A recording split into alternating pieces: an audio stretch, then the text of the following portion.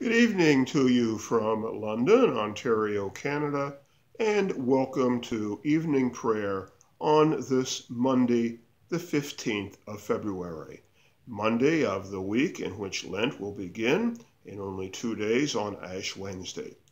We have concluded for a time our look at the Gospel of Mark. We will be starting today as we work into our Lenten journey with the Gospel of John.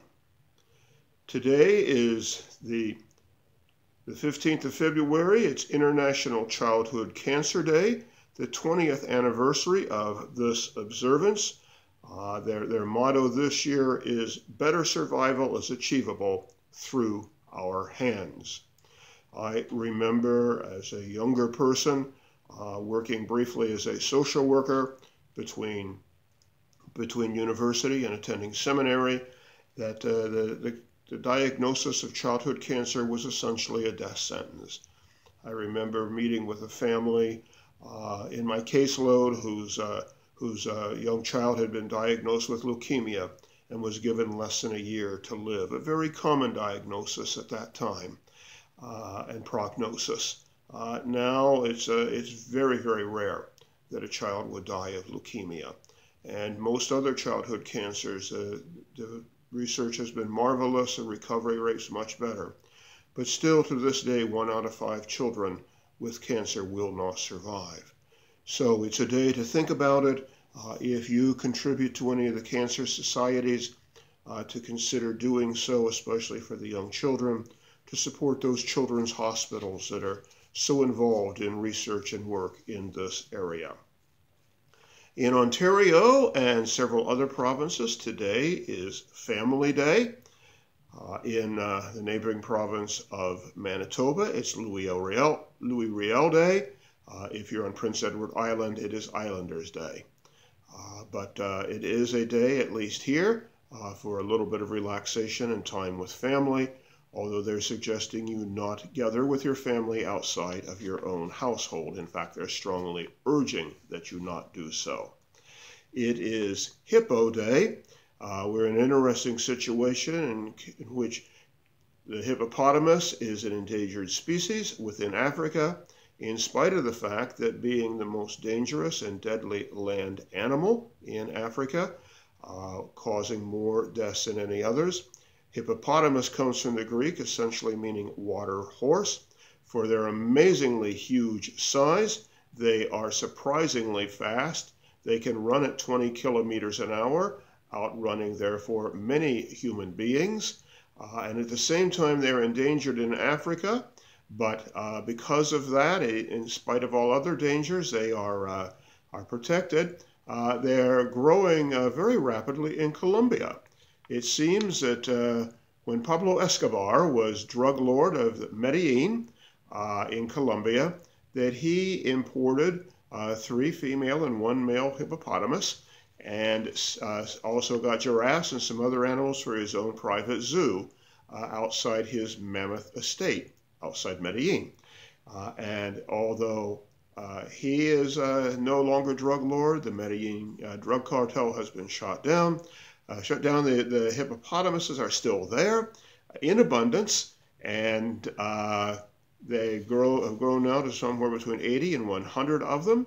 They've become dangerous. They're polluting the water, but the government started paying people to shoot them. Great public uproar. People like them. They bring in tourists. They sell stuffed hippopotamus animals and all kinds of things. Probably more than you wanted to know about hippos on this day. It is Singles Awareness Day. The classic is At a Table for One. So much of our society is designed for pairs and families.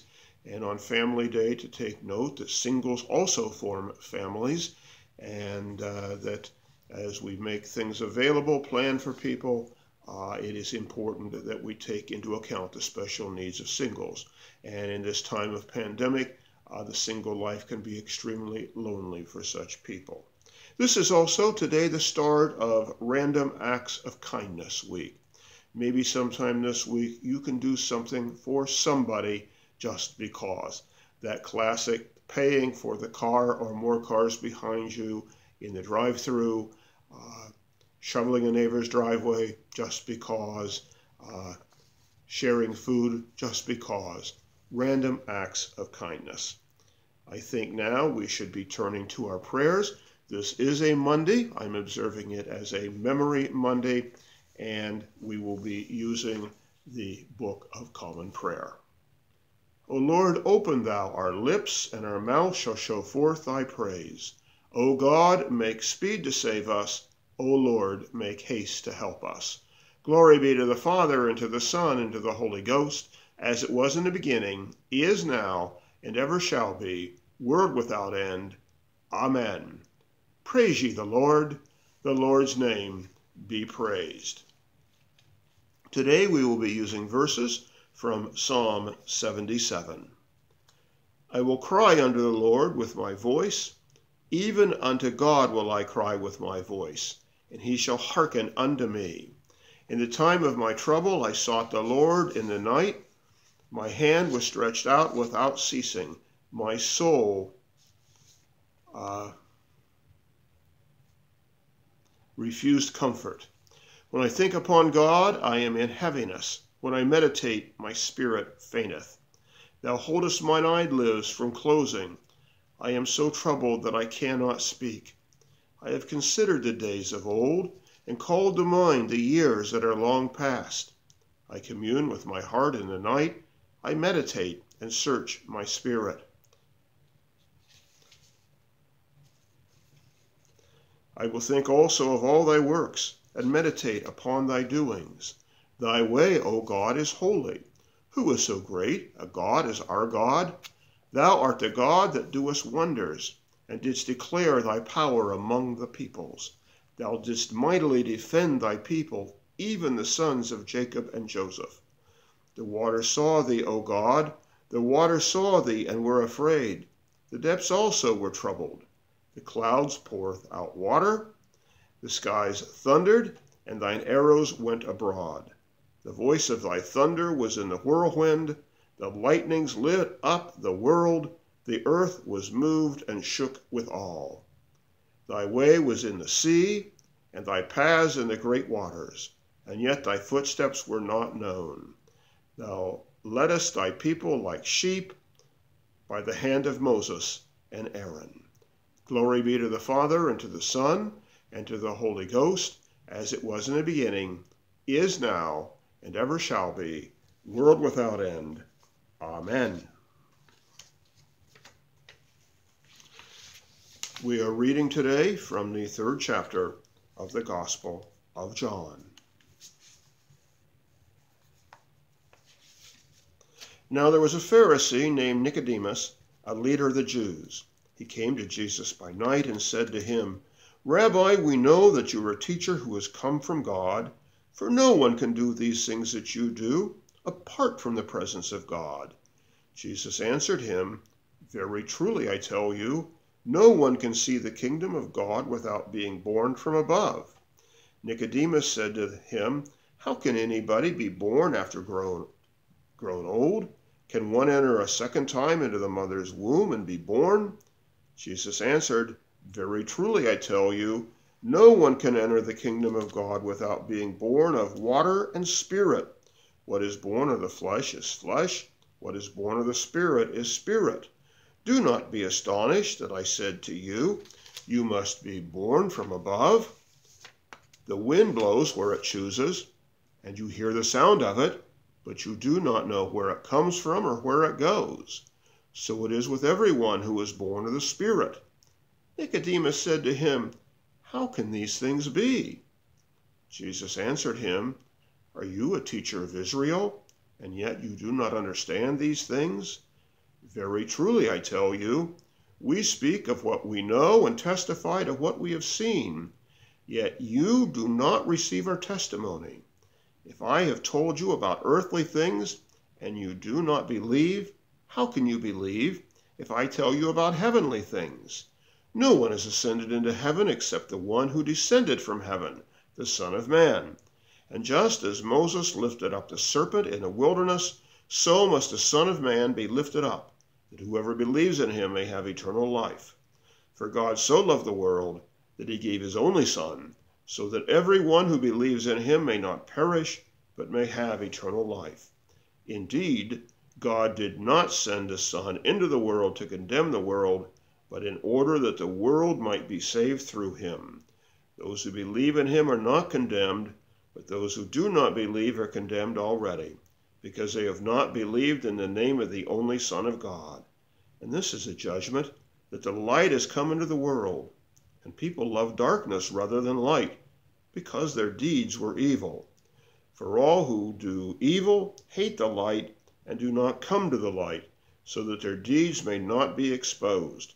But those who do what is true come to the light, so that it may be clearly seen that their deeds have been done in God.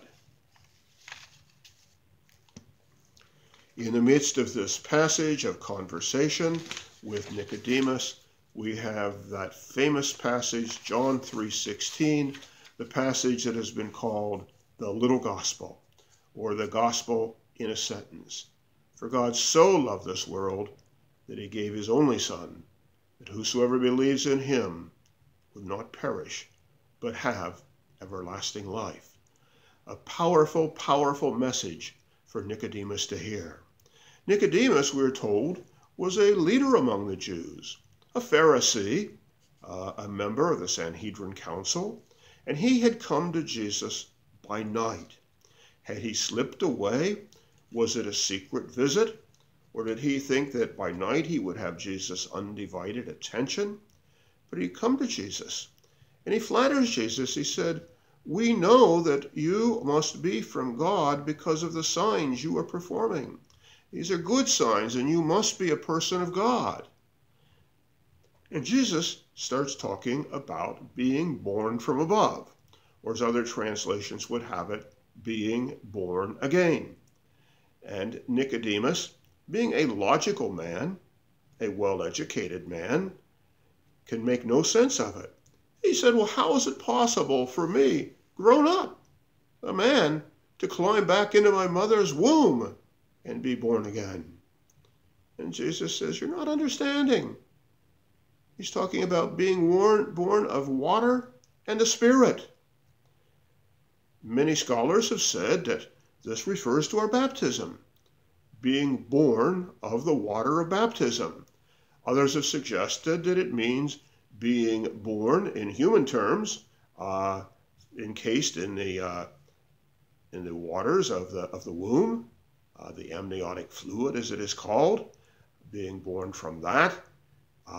But to whichever it is, Jesus then talks about being born of the Spirit. And certainly, we see in our baptism, the Spirit is also there. The anointing with oil is a sign of the receiving of the Spirit. We talk about the light of Christ. We give a lighted candle to the newly baptized, usually asking for children for their sponsor to hold it. We don't want to burn anybody. And I can see a small child, ooh, fire. But anyhow, and we say, let your light so shine before others that they may see your good works and glorify your Father in heaven. And Jesus talks about light and darkness in this passage. And those who are children of the light will do deeds of the light. But those who are in the darkness will do evil things.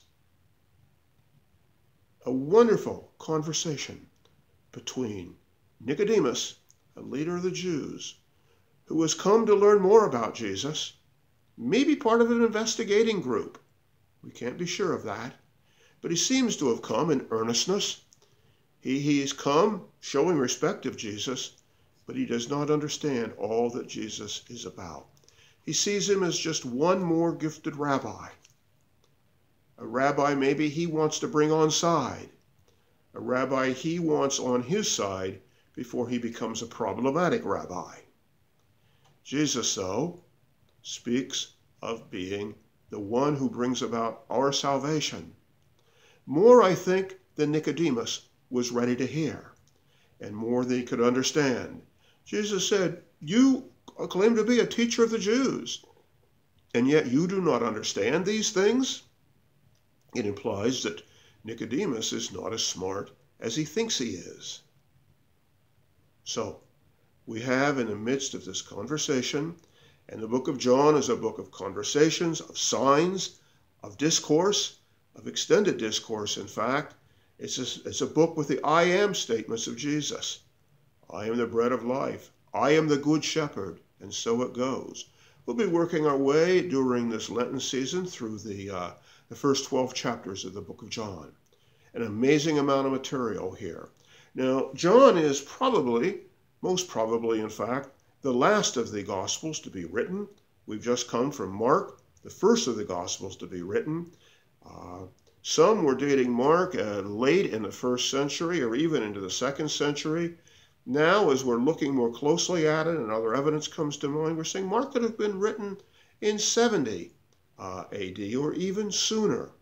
That John, many had originally thought, might be the work of someone writing in John's name, but scholars are beginning to say, no, this is the work of John, the son of Zebedee, the fisherman, one of the 12.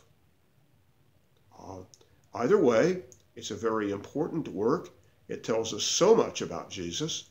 Some of my favorite New Testament passages come from the book of John. And I'm excited to help guide you over these weeks of Lent through these marvelous readings. As carefully, slowly, we'll work our way 12 chapters of this great book.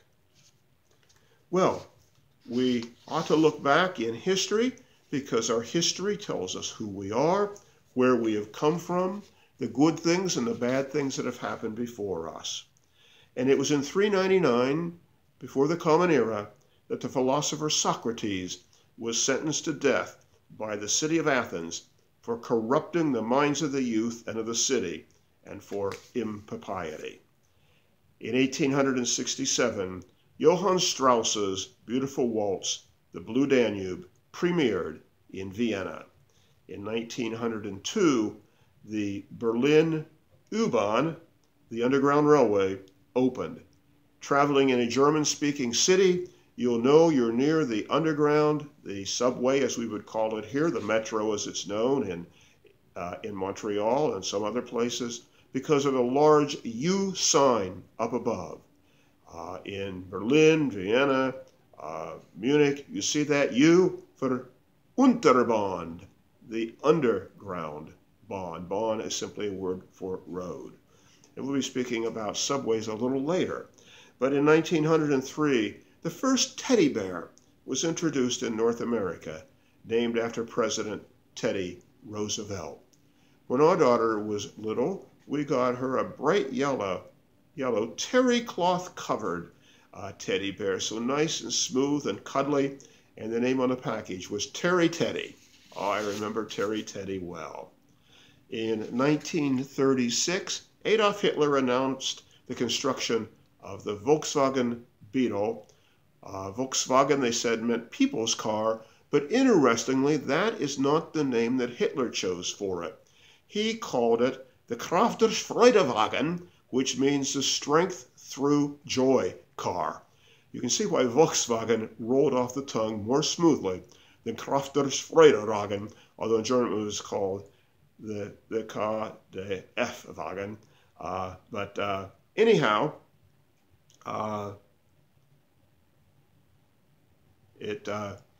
people were given savings books and could save up their money to buy them. Of course, the war intervened before they were available to the general population. The people that diligently saved.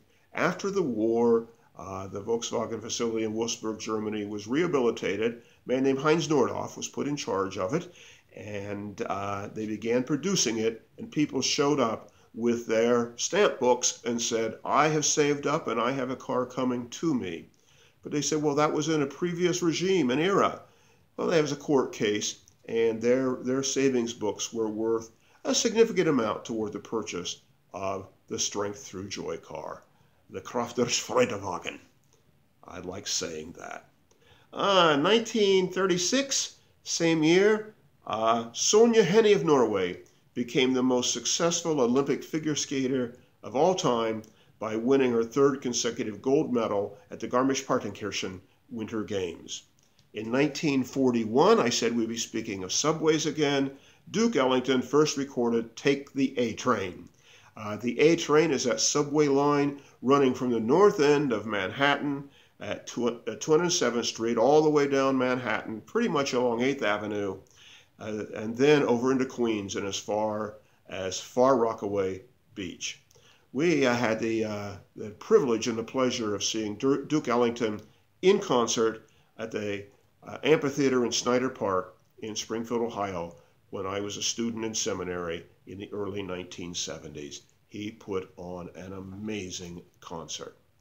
In 1952, on this date, King George VI was laid to rest in St. George's Chapel at Windsor Castle in England. Of course, George VI was the father of our present Queen, Her Majesty Queen Elizabeth. In 1965, the red maple leaf flag was proclaimed the official flag of Canada. There was much discussion about that. Some were unhappy about it, but I think it's been pretty well accepted now as a beautiful flag.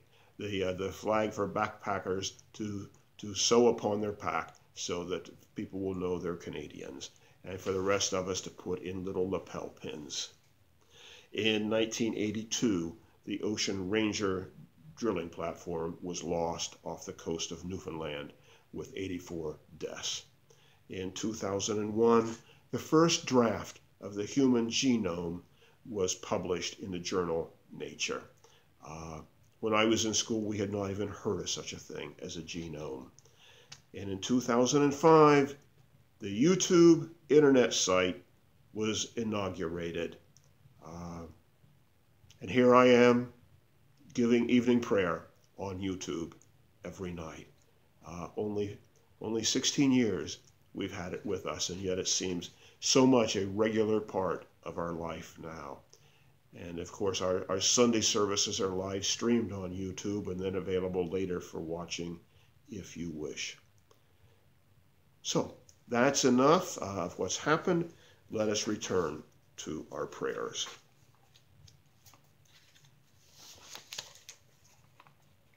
Turn my book right side up, and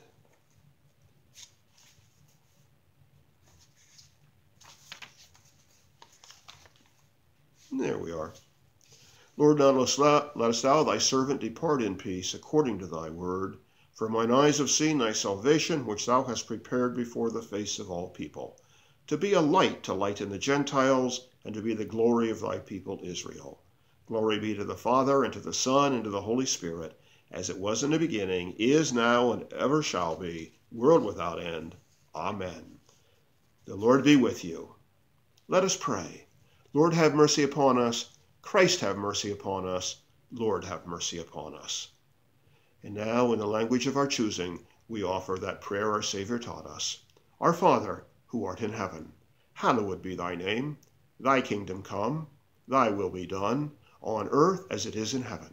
Give us this day our daily bread, and forgive us our trespasses, as we forgive those who trespass against us.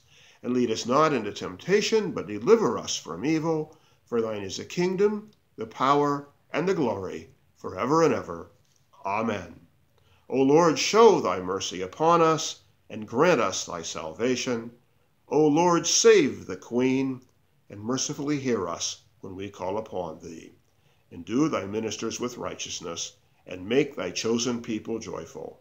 O Lord, save thy people, and bless thine inheritance. Give peace in our time, O Lord, and evermore mightily defend us. O God, make clean our hearts within us, and take not thy Holy Spirit from us. And the collect for this immediate past Sunday before the start of Lent.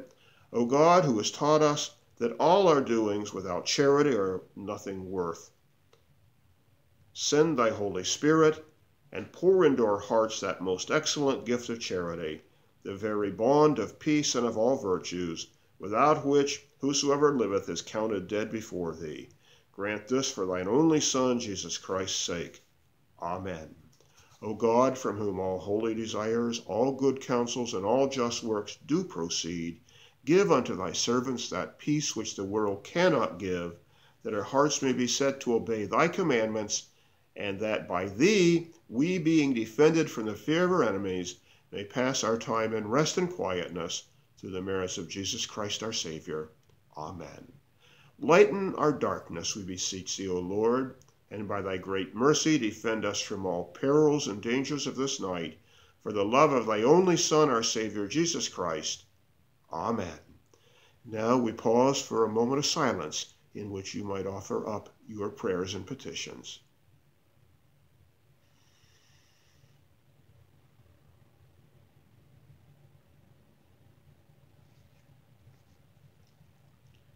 Almighty God, who has given us grace at this time with one accord to make our common supplications unto thee, and this promise that when 2 or 3 are gathered together in thy name, thou wilt grant their request. Fulfill now, O Lord, the desires and petitions of thy servants, as may be most expedient for them, granting us in this world knowledge of thy truth, and in the world to come, life everlasting. Amen. Let us bless the Lord. Thanks be to God. The peace of God, which passes all understanding, keep your hearts and minds in the knowledge and love of God and of his Son, Jesus Christ our Lord, and the blessings of God Almighty, the Father, the Son, and the Holy Spirit be amongst you and remain with you and those you love and those that you would pray for, now and always. Amen. Go in peace to love and serve the Lord. Thanks be to God.